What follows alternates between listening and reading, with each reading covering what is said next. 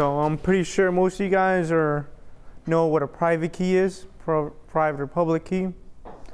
And we'll go through why this really matters quite a lot.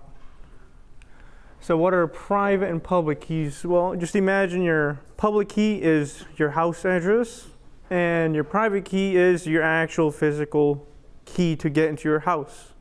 So it's very important that you have your private key. If you lose the private key, you burnt down your house.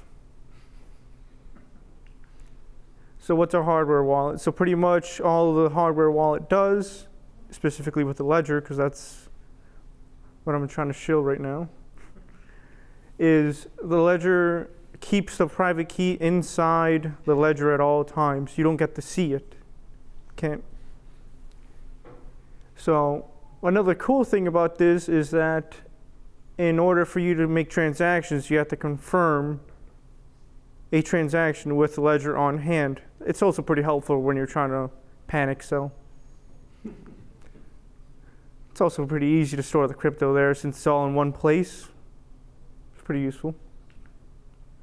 Also, another reason why you don't want, there's many ways you can store your cryptocurrency. One way is not to store them in an exchange because you don't have access to your private keys in an exchange. If you get hacked or the exchange get hacked, it's all gone. How to buy a Ledger Nano S? Well, you go to the official site, Ledger Wallet, it's right there. Or you can go through a third party, but that's not recommended completely. So what you'll get is you'll get the little key ring, the USB. You'll never probably use that. Also, the key ring actually, what it gives you is it makes you look like a victim if you actually hold the ledger around. You don't want to use it, just telling you right now. But one important thing that this thing will give you is the recovery sheet, and I'll tell you why you'll need it in a second. So, you bought it already, whatever. We're just going through the process right now, and as soon as you get the ledger, it's going to tell you, all right, do you want to configure this as a new device or an old device? All right. And also this slide just kind of blank when I had this, so here's a meme. So back to that recovery sheet, it's pretty important. So the recovery sheet gives you a 24-word blank list right now. You'll fill it out in a second. And what this does is that's basically your private key. It uses the BIP39 protocol. It's the chances of somebody guessing your private key, pretty impossible. Now, going back again to that third party thing I was talking to you guys about, you probably don't want to get it from a third party. So what people can do is that they'll have this recovery sheet already pre-filled in for you. And if you don't know any better, you can put cryptocurrency in your ledger thinking you already have this recovery sheet. And a couple months later, when you're hodling, it's gone.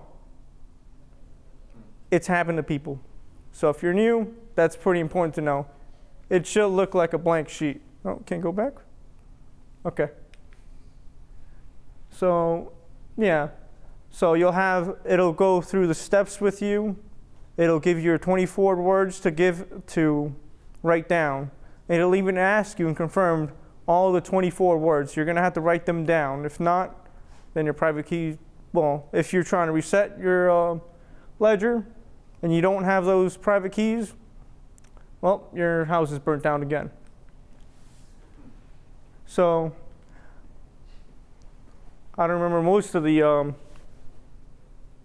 it mainly handles right now Bitcoin, Ethereum. It also handles the fidget spinner if any of you guys are interested in that one. That's the Ripple one. Don't recommend it. But it also handles other cryptocurrencies too. I can't remember, like Litecoin, Bitcoin Gold. It'll handle Monero at some point. Yeah, hopefully. It's pretty easy, after you write them down and you figure out that, also I forgot that the ledger uses the Google Chrome apps, And it's pretty annoying because you'll never know that, hey, look, I have to go ahead and download the Google Chrome's app through the website because it never tells you in the instruction booklet. I'm telling you right now. If you're going to go get a ledger, it's going to use Google Chrome's app. Anyways, so after you download those, it's pretty easy if you've ever sent a transaction or received a transaction. If not, you should probably go ahead and try it out. It's pretty simple. Also, it handles Dogecoin. If you're not sold, this will sell you right now. That's yeah. That's pretty much a really quick rundown through the how to use a ledger. Pretty quick, 5 minutes. Thank you. Good job. All right.